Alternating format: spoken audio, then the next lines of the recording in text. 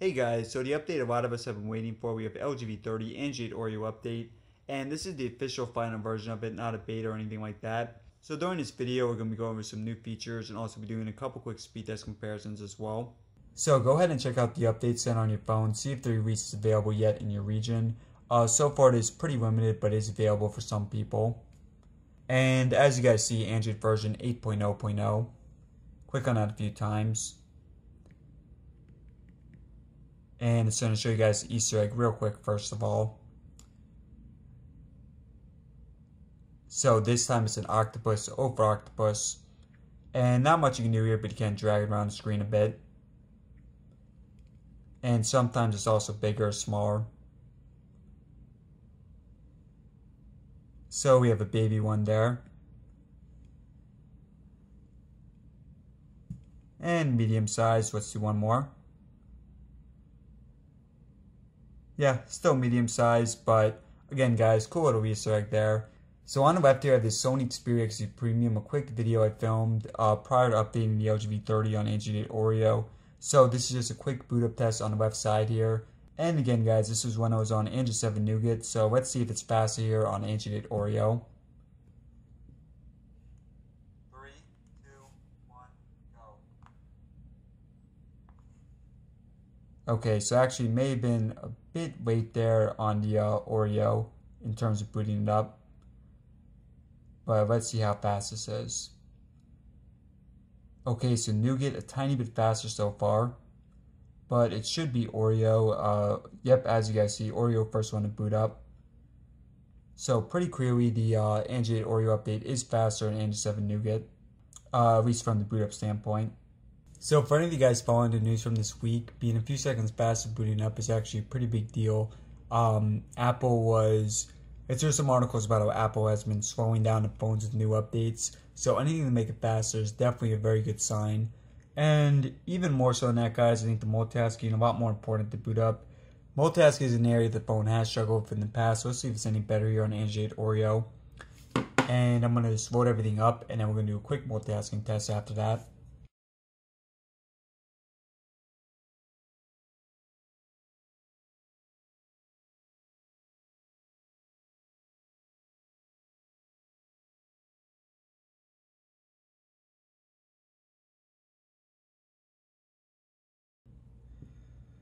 Okay, so again guys, let's do a quick multitasking test here. And back to the beginning of NBC. Very, very fast. The app loading did seem pretty quick. I don't know if it's any faster, but it could be. But so far multitasking looking pretty good here. eBay. Yeah, excellent job here so far. So I know for a fact some of these apps definitely did refresh earlier. Let's see here. Great job there. Dumper on 2, excellent. Now when we do the more in-depth test, it's probably not going to be quite as good as this.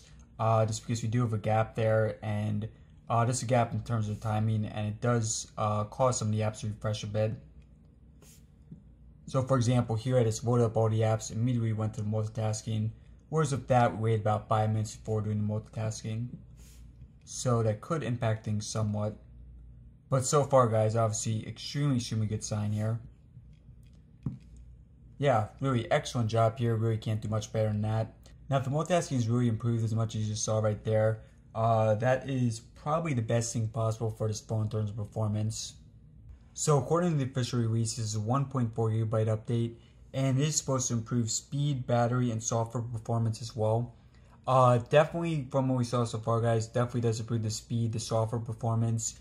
The battery, still have to test that out, but very good sign there that it will improve the battery as well. So other improvements include the quick settings and notifications. So it looks pretty similar, but I think some minor changes there.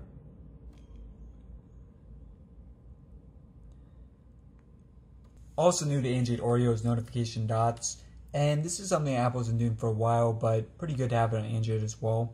So you just have dots for notifications or when an app needs to be updated.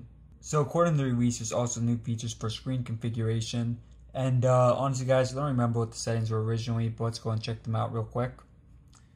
So I would think, let's see here. So obviously it's a bit hard without having an Android 7 Nougat version as well. But I would think maybe screen color has been adjusted. Let's go and check that out. So possibly some new settings there, but again guys, not positive on that. Picture-in-picture mode, also something new to Android Oreo. Look at some of the apps that are available for that. And so basically, let me show you guys a quick example of this. So let's say I'm watching a video on Chrome, I'm going to make it full screen. Now, if I just go back to the home screen like this, as you guys see, I have a mini picture right here. And I'm going to just drag it around wherever I want. Press on once to expand it. And if I press the X, it's actually not going to completely close out of it. Let me show you guys that. So as you see, Chrome's still down right here. Didn't close out of Chrome, it's closed out of the picture-in-picture. And real quick, just going to load it back up. Now you can of course do this on regular YouTube, but you have to have YouTube Red for that.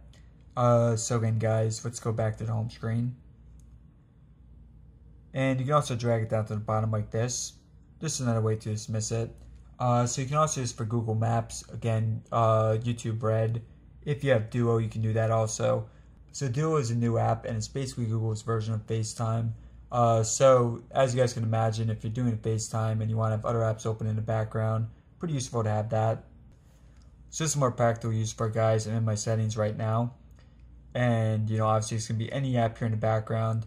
And then I have the picture-in-picture right here. Now personally guys, I don't really use LDAC support that much, but this does have updated support for Sony's LDAC. It has smart autofill as well. But as of now, it's been using Android Oreo for a few hours here. So of course, lots and lots of more testing to do.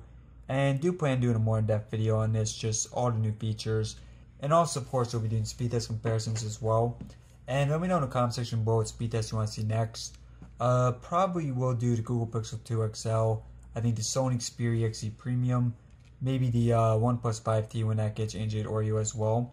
So again guys, let me know in the comment section below what you guys want to see next. So thanks for watching, press the subscribe button in the middle there for more videos in the future. Or press it in the top left or the top right for another video right now. And as always, thanks for watching.